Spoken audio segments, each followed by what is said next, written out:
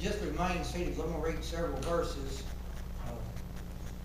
This may not be familiar scriptures. I don't know, but it should be. So, if you'll turn to Jeremiah, the 17th chapter, start with the 5th verse.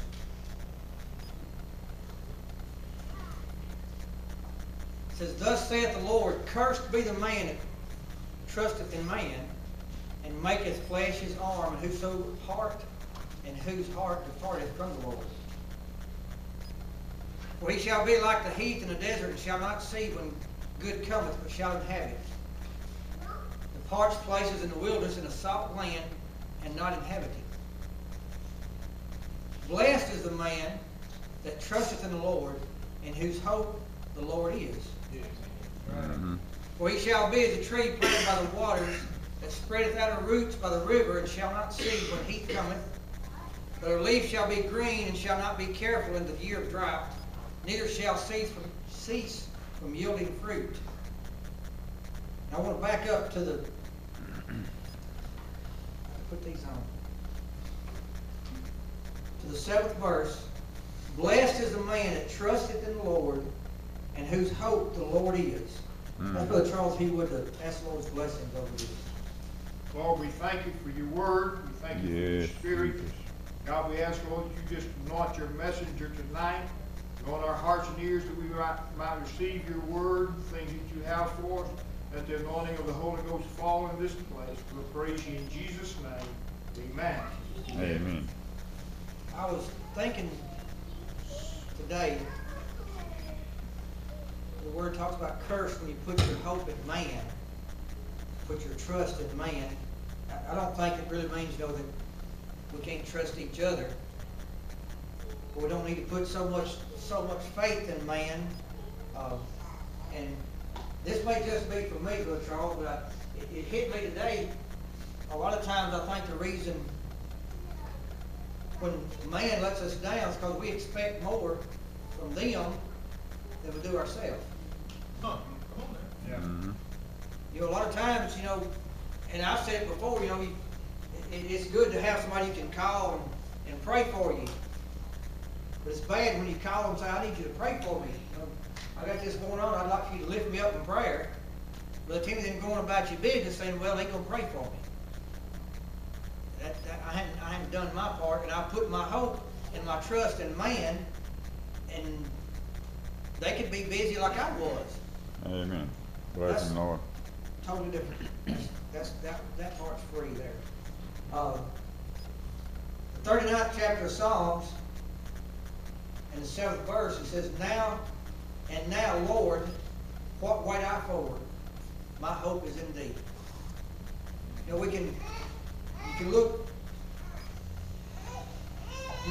can look far and wide, and I have put my hope in people. Yeah. And I've been disappointed. That's right. And there's one scripture says, some men trust in the horses and the footmen and everything, but my hope is in God. Yes. My hope is in an eternal life that I'm looking forward to. Like Brother Timmy was talking about, I crawl around in the dirt enough. I don't care about having no dirt thrown on top of me. I had hope today every time I crawl up front of that house and turn the water on that I wouldn't have any more water leaks. And just like man, I was disappointed several times. But when you put your hope and trust in God, Brother Richie, you ain't gonna be disappointed. You may have some down times. There'll be some trials and some troubles.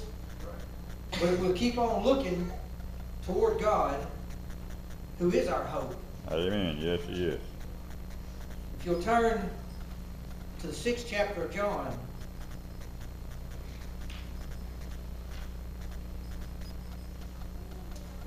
I was talking with a couple of friends first part of the week, and I thought about this scripture, or one of these scriptures, and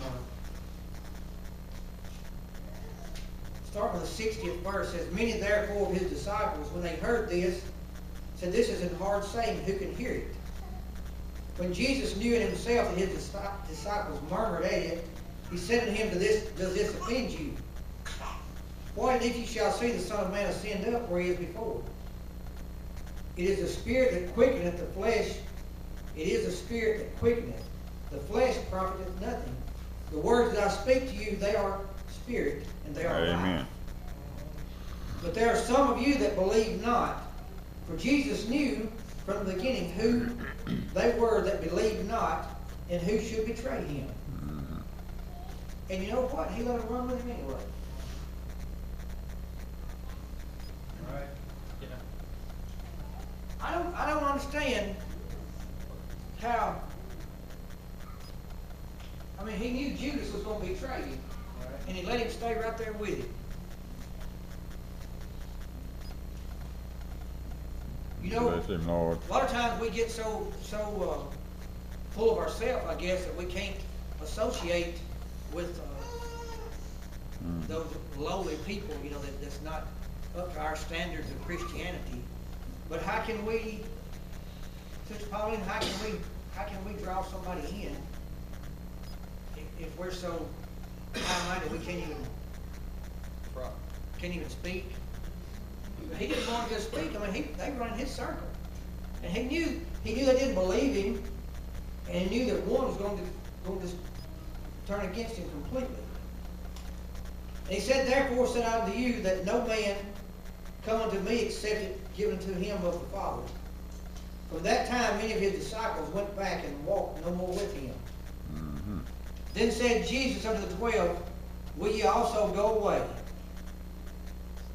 And this kind of, to me, kind of says it all. It said, Then Simon Peter answered him, Lord, to whom shall we go? Thou hast the words of eternal life. Amen. You know, I think about that, and no matter what you're going through, what you've been through, and we've probably said it 100 times more around here. There's no time to give up. Just as sure, you know, we've used Bill Charles likes to use my deer hunt scenario. When I climbed out of the stand, I didn't hurt the deer when it run off behind me. Just as sure as I was to give up now, Brother Brad, the Lord could come tomorrow. That's right. I saw a thing on Facebook today that says there's nothing on earth worth going to hell for. Amen. You know, Amen. I've heard my grandmother, she used to say, tell how long she'd lived for God. I've never seen a place to turn around. And I wouldn't tell her she's telling a story because I like to keep my teeth. But Timmy, I've seen a lot of places to turn around. And, you know, the devil will clean off a spot on the side of the road just to have a place to turn around. You know, if he catch you pause just for a moment,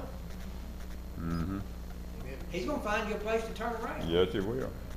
He's going to find a way to dig at that hole. You know, because if you're not moving forward, you get stagnant. And I'm tired of being stagnant.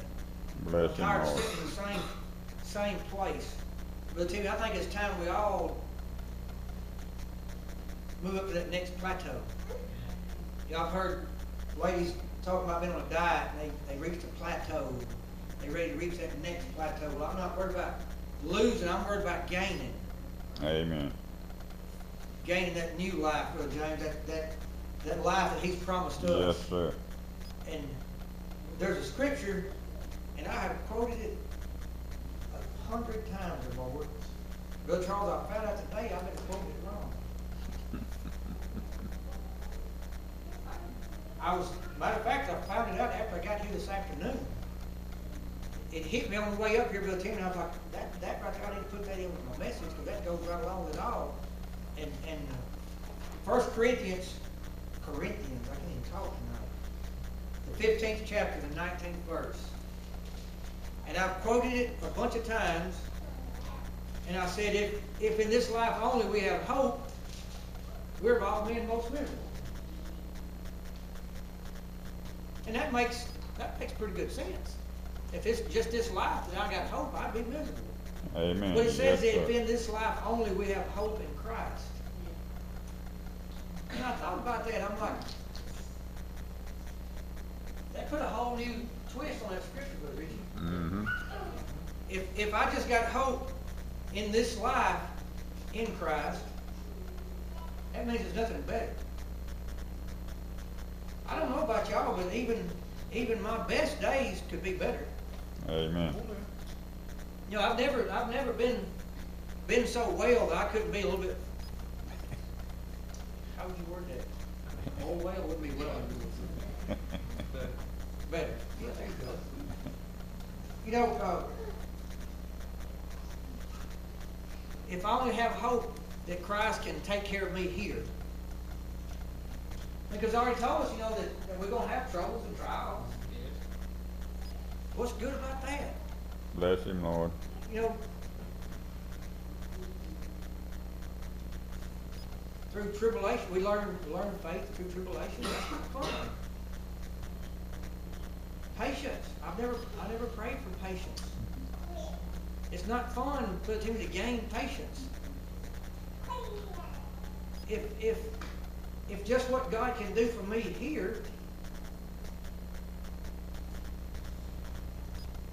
I would be miserable. Bless him, Lord. I know He's got a plan for each and every one of us here, but He's got a bigger plan. He's got a place prepared for us that I'm going to see one day. Amen. My Yes, hope sir. is not just in what He can do here. My hope is in walking those streets of gold. Amen. That's right. Sister Ruth Bridgman used to say she wanted to sit on green hills. That's all she was worried about. She wanted to sit in green hills. That'd be fine if I got to mow them. Well, Sister Robin was mowing for me, so that'd be all right too. She likes to mow.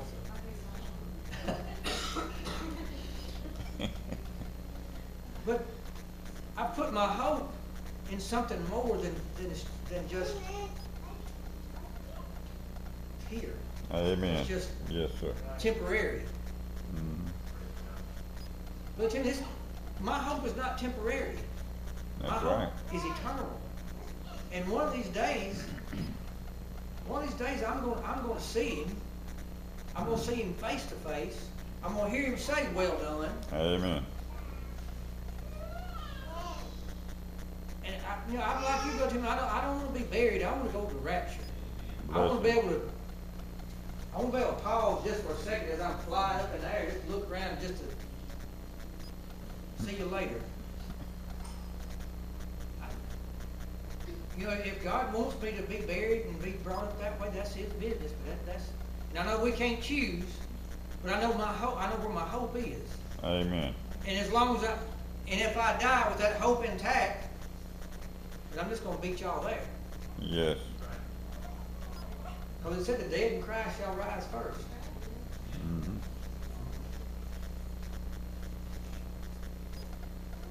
Don't put your trust in man.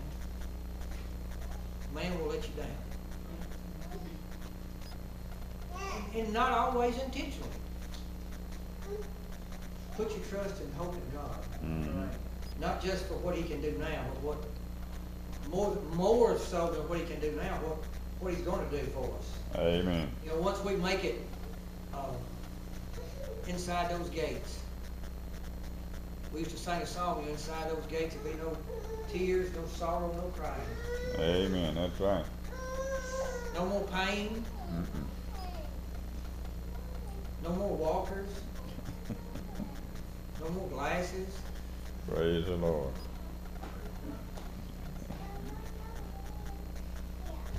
Brother Brad's not liking his new glasses.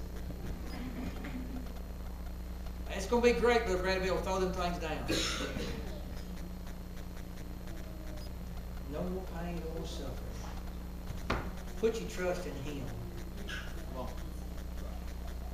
Put your trust in Him. Let the world know where your trust is, where your hope Amen. is. You know, you don't have, you know,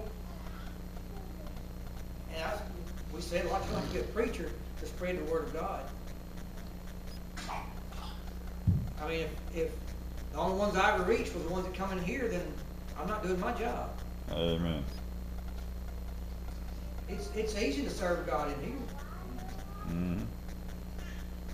When you come in here, and you brothers and sisters, and they all in tune, and says, where 2 or 3 gathered in my name, there I'll be in the midst. Show the world where your hope is. Mm-hmm. Talk like that. Praise God.